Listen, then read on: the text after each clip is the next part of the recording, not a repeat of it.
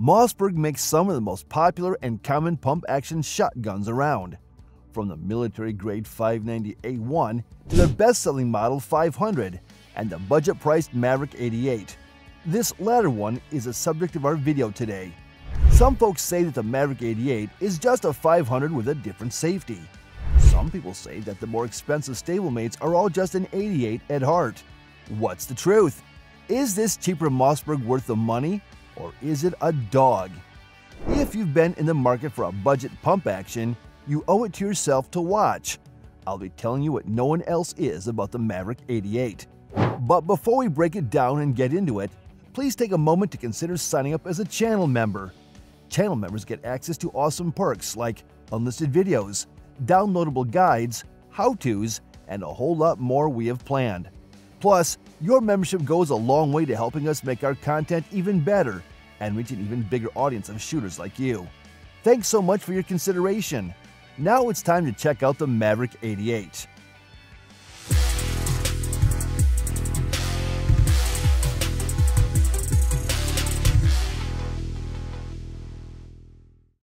Something you should definitely know about the Maverick 88, though it isn't the end of the world, is that the only factory finish option is blue.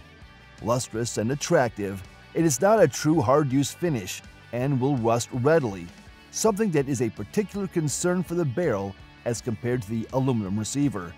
The Model 500 and other Mossberg shotguns have a multitude of factory finish options, including nickel marine coat finish, parkerizing, and various other coatings. If you plan on running your Maverick 88 hard out in the field or taking it hunting, you must be prepared to give it a thorough cleaning and oiling, or else you should expect rust to crop up. Great news for Mossberg fans.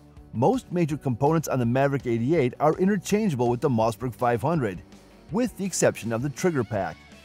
Barrels, magazine tubes, furniture, and most other small guns are of the same type and fitment as the more expensive gun. Considering how popular the Mossberg 500 is, you won't be limiting yourself if you're thinking about upgrades like enhanced stocks, side saddles, barrels, bead sights, and more. These parts are available everywhere and often available cheaply considering how ubiquitous both guns are. Because you're going with the cheaper model, it doesn't mean you'll be missing out on easy parts procurement, and that's definitely a mark in the Maverick's favor. If you are considering the Maverick 88 for a home defense or tactical role, you'll want to pay close attention to which model you buy. There are two different variations of the basic Maverick 88 security variant, one with a 20-inch barrel and a capacity of 7+1 2¾ inch shells, and one with a 18.5-inch barrel with a capacity of 5+1 2¾ inch shells. You can make a great case for either. Some folks greatly prefer the shorter overall length and better balance of the shorter barrel, while other people want as much capacity as you can get. The trick is, compared to other shotguns, you cannot easily increase the capacity of the Maverick 88. That's because it won't accept screw-on magazine extensions owing to the closed end of the magazine tube that the barrel nut screws into. If you want to increase the capacity of your Maverick 88, you'll have to clamp the receiver into a fixture and do so carefully so it doesn't bend, and then unscrew the entire magazine tube, replacing it with a longer model and a barrel of corresponding length to go with it. This isn't easy or cheap, so make sure you choose well out of the gate if you're going with the Maverick 88. The most distinctive feature of the Maverick 88 is also a love it or hate it proposition. Instead of the well-known tang-mounted safety present on the Mossberg 500 and 590 families of shotguns, the Maverick 88 uses a crossbolt located on the trigger guard just ahead of the trigger. This will be welcome for some shooters because it is more instinctive, is easy to reach with the trigger finger, and also allows much easier use of a full pistol grip stock compared to the other Mossberg shotguns. Having to break down your fire and grip to swipe a tang-mounted safety on or off with the thumb is hardly efficient. On the Maverick 88 though, it is easy, so if you prefer a pistol grip stock, the Maverick 88 might have a legitimate advantage over the higher-priced Model 500. There's a lot more no one has told you about the Maverick 88, but I will in just a second. For now, take 2 seconds to hit like and subscribe. It'll help the channel and you won't miss any upcoming content. Thanks! Okay, on with it. Another cost-saving choice on our favorite budget pump-action blaster here is the fact that the forend is very different from the Model 500 and 590. being a single piece that is difficult to change.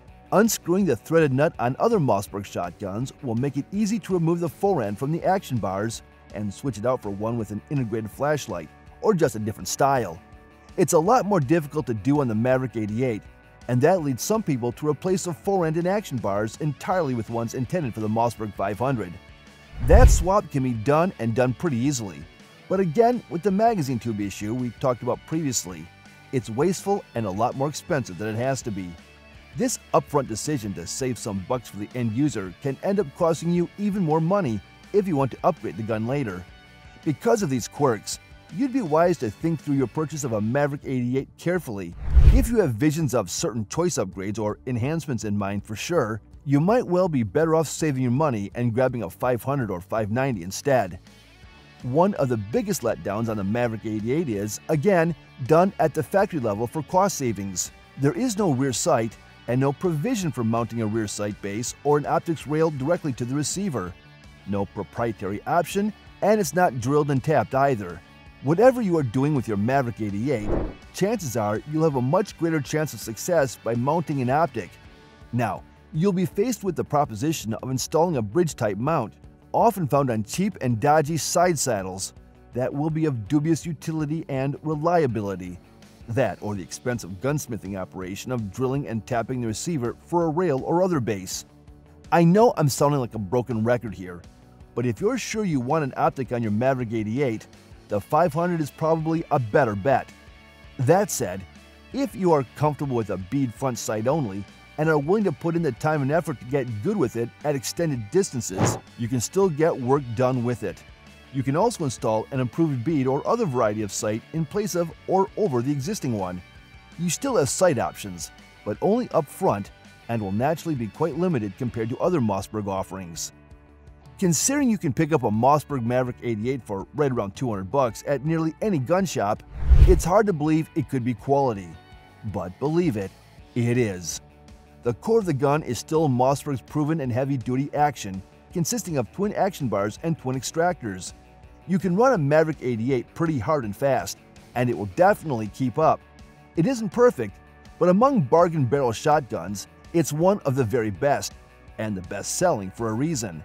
The folks claiming that the Maverick 88 is just a cheaper Model 500 are wrong, but they aren't too awfully far off the mark either.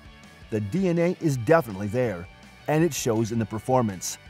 If I was shopping for a home defense gun or a general-purpose shotgun and had a seriously limited budget, I wouldn't think twice about grabbing the Maverick 88, and you shouldn't either.